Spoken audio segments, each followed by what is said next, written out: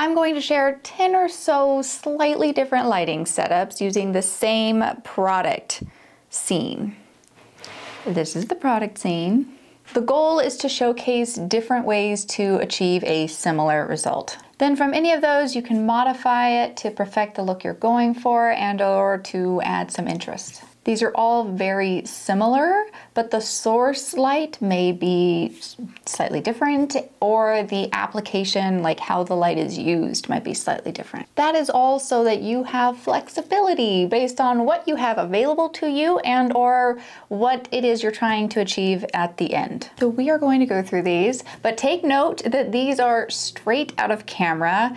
Very little attention was given to perfecting white balance or even perfecting like the lighting itself. It's more of a concept share than anything, so I hope you understand that. It's more of a showing the idea and then you can play with that from that point forward. If you like one of these ideas in particular, I can do a more in-depth video of just that kind of setup.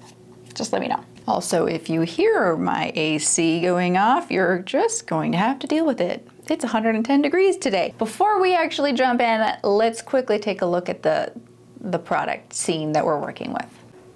For our styled scene, we are going to use this candle.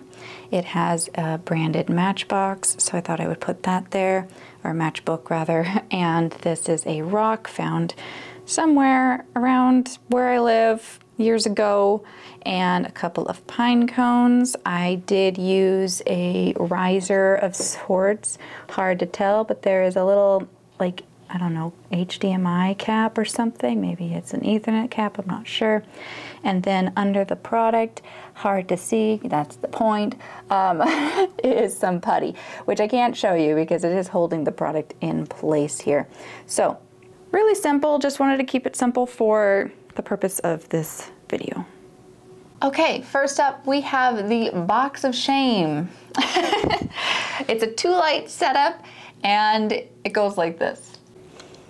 This setup utilizes the Box of Shame, which I already had set up for another shoot, so not necessarily where I would begin with lighting this setup, but this is an option I thought I would point out. So we have the Box of Shame, and we have an extra layer of diffusion here, and this is a 2-light setup. So we have a light in the back here. This is a constant video light back here, a Godox, I think, what is this, VL300.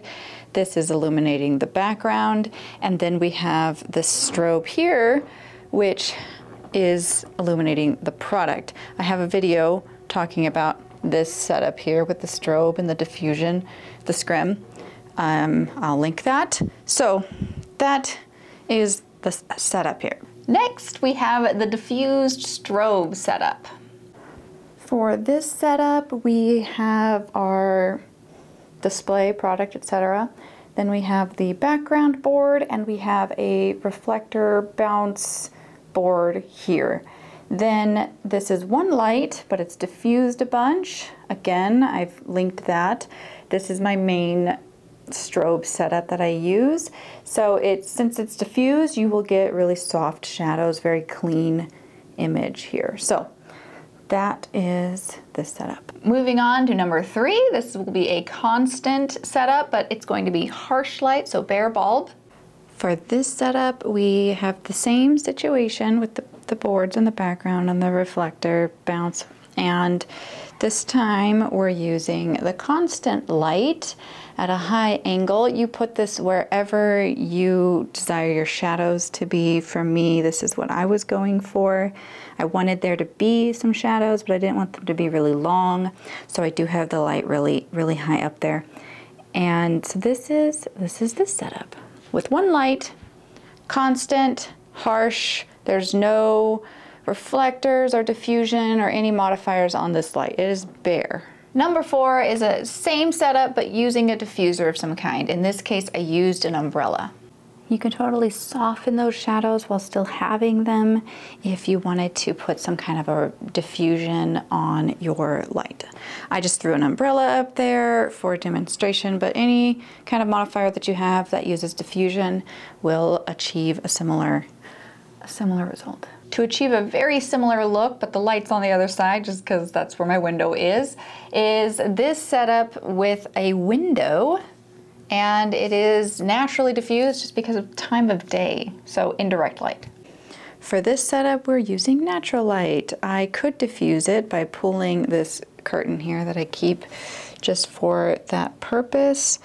But right now it's already naturally diffused because it's not the optimal time to shoot through this window if I wanted direct light. So it is diffusing itself by being a few hours before optimal shooting time.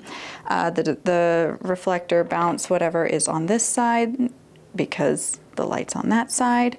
And this is the more natural light option. This will be very soft because, like I said, it's diffusing itself naturally because it's the right time for diffused light and the wrong time for harsh, bright light coming through this window. So if I remember, then later I will shoot this again with the brighter, more direct light coming through in a couple hours. Going back to constants, we have a very sketchy setup with a constant light that is overhead. For this setup, we have a very sketchy situation because I would normally hoist this up on a C-stand or something, boom arm, whatever, but for the purpose of demonstrating this, I did not want to go through that effort. So, apologies, and this is what I came up with. This is a very lightweight light, to be fair, and I am balancing it on all of the boards, which are also my reflector bouncers in this setup. This is light coming from above, up top, and it is bouncing all of this light and giving us some soft yet defined shadows underneath each of these items. So that is this setup. We move outside during the peak 110-degree weather today. And it's direct light for this first one. All right, I'm gonna make this quick because it is 110 degrees outside, so that's not good for the product, the cameras, or me. This one is going to be harsh light, shooting straight like that. Same shot, but with a diffuser to soften those shadows. And then I take the whole setup into the shade. There's nothing else happening. I'm not reflecting anything. It is just the same exact scene as the other outdoor shots, but I just move everything into the shade, kind of right by the house.